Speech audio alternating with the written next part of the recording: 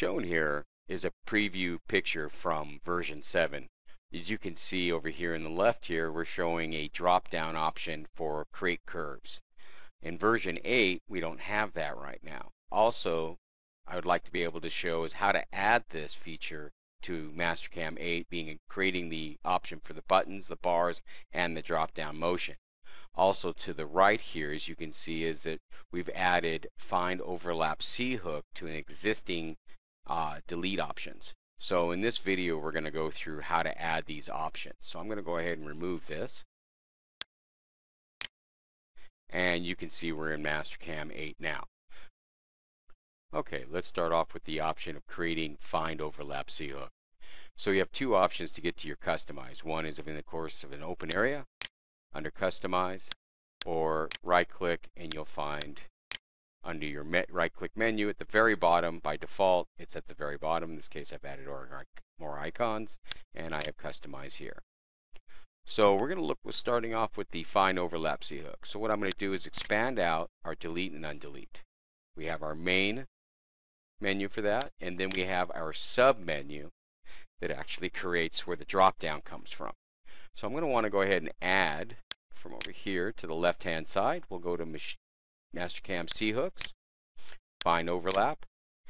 I'm going to select right here, because if I select this first part where it says delete duplicates, it's going to actually create it as a different menu underneath, and it'll actually add an extra button up here at the top. We don't want to do that. We want to actually have it in here. So I'm going to go ahead and say add. You'll see it pushes it down toward the bottom. So I'm going to go ahead and bring that right up here. I'm going to over click on top of separator. It'll bring it up, and then I can just drag it one more time using the left button to drag it up. And I'm going to have to, of course, reorganize a little bit here to get this back in the order. But you can see now it's added to this option for the sub menu in this case.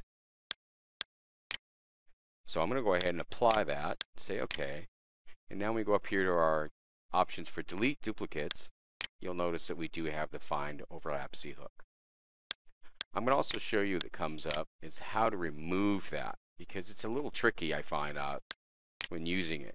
So I'm going to come in here, and I would think that if I selected it and then right click and say remove, it would remove, or select here and say remove and it would remove it. Maybe I need to be here. Let's try that real quickly. Let's say C hooks, and let's say that one's highlighted and remove. You'll notice it's not removing it. So right click, remove sub menu. So it actually moves that as a sub menu from that existing sub menu.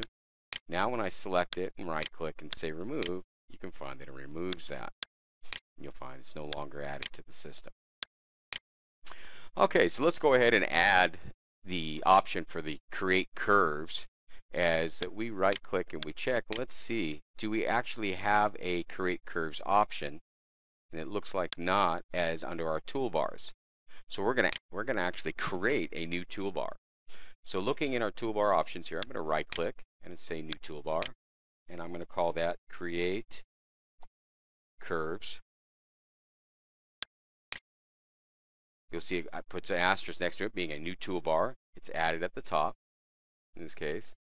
And what I'm going to want to do, I know if I right click, I don't have an option for a sub menu. So what I'm going to do is I'm going to have to add something, then I can create that sub menu so we can get that as a standard drop down with at least one option defaulted. So in that case, let's go to over here and let's go to geometry, and let's look for the create curve option. So create curve, one edge is going to be our default start. I'm going to go ahead and select here, and I'm going to say add. I'm going to go ahead and do is I'm going to add all of these. So I'm going to go ahead and grab that one, and I'm going to select all the way down curve L edges. I'm going to left click holding the shift key down and add those. Now what I'm going to do is I'm going to select the first one, create curve one edge. That'll become our default. I'm going to right click and say create sub menu. So now we've got a sub menu. If I go over and actually turn that on, you'll see we'll have a complete, without this sub menu, you're going to have a complete toolbar.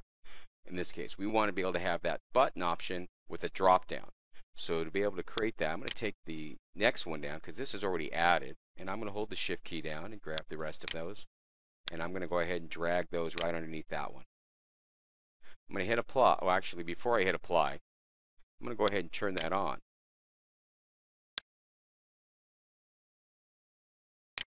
And say apply. Say OK. Now you can see here's our bar. I'm going to actually add that right up in here. First one defaults to create curves one edge.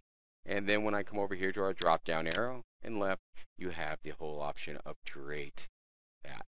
Now if you'd like to have a toolbar and an option, submenu option, that's when you would actually go back in there and actually have, in the case like you saw on the delete, where you have your main one for delete and then submenus under that. So we could do the same thing. We could actually take these and duplicate them or add them as another menu underneath here and creating a direct toolbar where you don't have a submenu.